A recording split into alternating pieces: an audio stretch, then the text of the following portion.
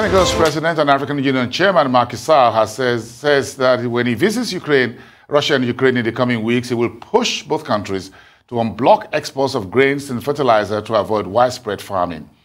During a conversation with philanthropist Mo Ibrahim at the Ibrahim Governance Forum, Senegal's president says Africa risks disastrous consequences if the situation endures. Joining me now to discuss this is Sanyade Okoli, Chief Executive Officer at Alpha African Advisory. Good to have you this Friday, madam. Good morning. Good. I'm sure it's been a very busy week for you. Yes, thank you. Do you think President Macky Sall will be able to convince President Vladimir Putin and Zelensky, on the other hand, to unblock exports of grain and fertilizers, in particular, as Africa looks at an imminent food crisis, as the FDB president puts it? That's a tough question, I think, for everyone. The reality is food security is a huge concern. Globally, yes, but more specifically in Africa. And about half the African Union countries are dependent on food imports from Russia and Ukraine. So it's a big issue that affects us. The question is President Sall's ability to influence them, and I guess that's why you asked the question. Yes. He, from what I read, is seeking to appeal to their better selves. But let's face it, the war didn't come about based on a heart of compassion. So I really do wonder about how moved, especially President Putin, would be about the issue. There's a high-stake geopolitical postures and actions already being taken. Lives being lost on both sides. It's a whole revisiting. As Vladimir Putin, he said, this is the way of retaking back the glory of Mother Russia, Soviet Union since 1990, the domination of the West, America and the European Union. So you're looking at the weight of President, with due respect to his office and person as the Africa. Maybe he could plead an Africa's case. I think, I try to put myself in his shoes. He's head of the African Union. He could either do nothing or try something which, most people think the odds of him being successful are quite low. But at least, if only to salve his conscience, that he tried to do something. Let's just try. Let him try. You never can tell. I think that's the posture. Senegal and African Union coming way out of the main warring parties between Eastern Europe, which is Russia on one hand, and the Western world on the other hand, with Africa just sitting somewhere down there. Perhaps this is going to be a neutral person, an organization to wade into this East-West a problem we're having. Food sufficiency is possible in a global. I do think it's possible in a globalized situation which we have right now. Protectionism of produce every grain of wheat, rice, barley that you have. What? I hear you say again. Yes, because these are real issues, big issues, global issues, with lots of interests, lots of personalities, lots of history, lots of politics.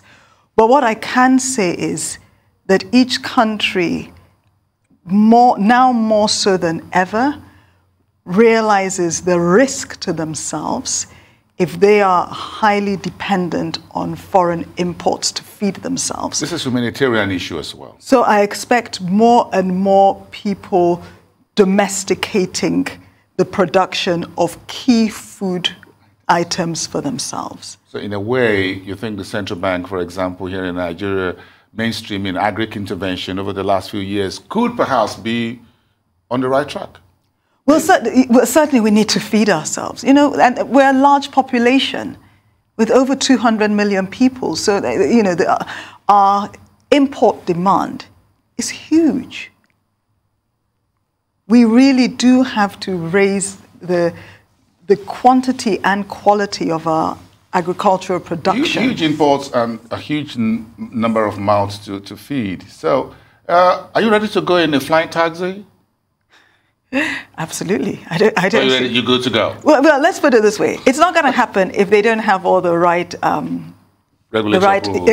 approvals. So, as you just read, they've now secured 1 out of the 3 approvals they require. You and I sit in planes all the time. However many years ago, when it was not mainstream and people were going by ship from here to, London, exactly.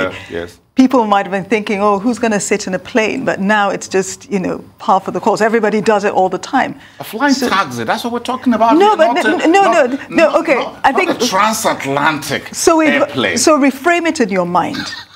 See it as smaller airplanes rather than a flight. Because it's not a flying car.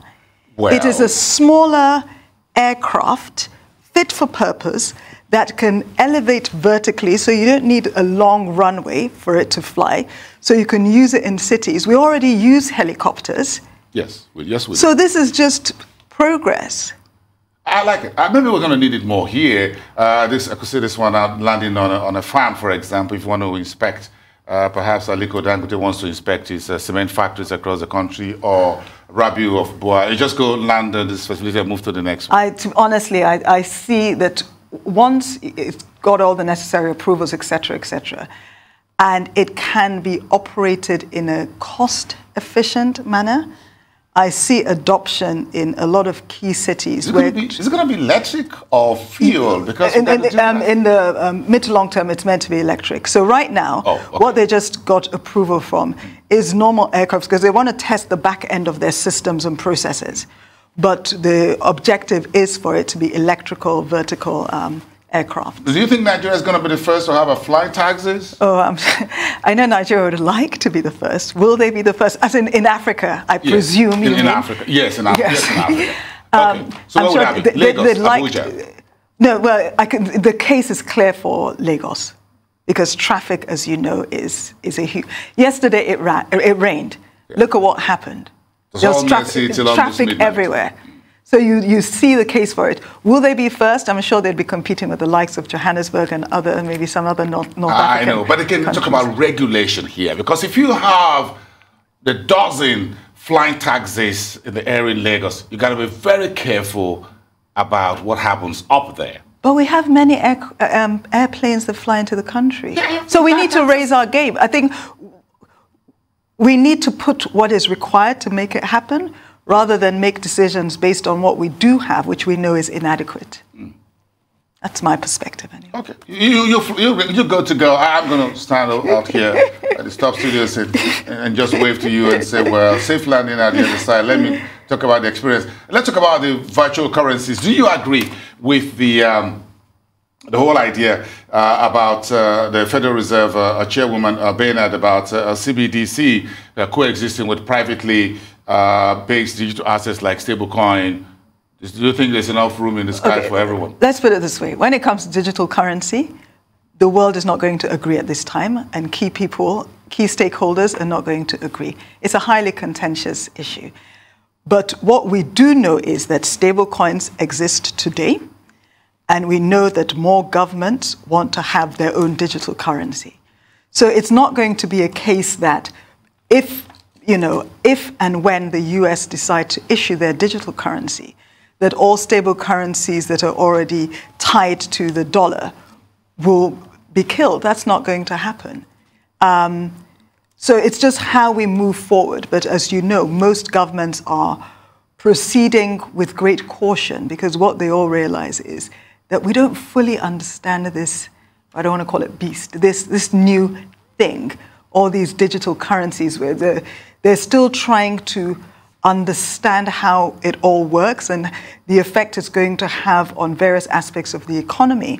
And if you, again, stable currency is there because other forms of cryptocurrency like Bitcoin are so volatile that it's, if I'm using it to pay salaries, for example, how is it? It's just very difficult to use it for day-to-day transactions, which is why you need stable currency. And government currencies, is just another part of the spectrum of cryptocurrencies. Interesting new world we found ourselves right now. Twitter is getting fined $150 million. We're not too sure what Elon Musk will finally do with his plan. Is this penalty justified in your view or too harsh? Well, let's step back. Data protection is an issue. The use of individuals' private data for not what it was meant to be used for is an issue. But then if you look at it from another standpoint, there's no such thing as a free lunch, right? There are all these different apps and platforms that we use that we don't pay for. And we've got to ask ourselves, you know, when these companies are worth tens of billions of dollars, that's because there's some income that must accrue to them. How is that income generated? I think we all just have to be very pragmatic about these things. Interesting. It's a whole new world we find ourselves, by the way. Yes, you're sounding like a very reluctant player in this whole new world. I'm stepping into the new world, you know. I love the light, but again, to measure it, by the way.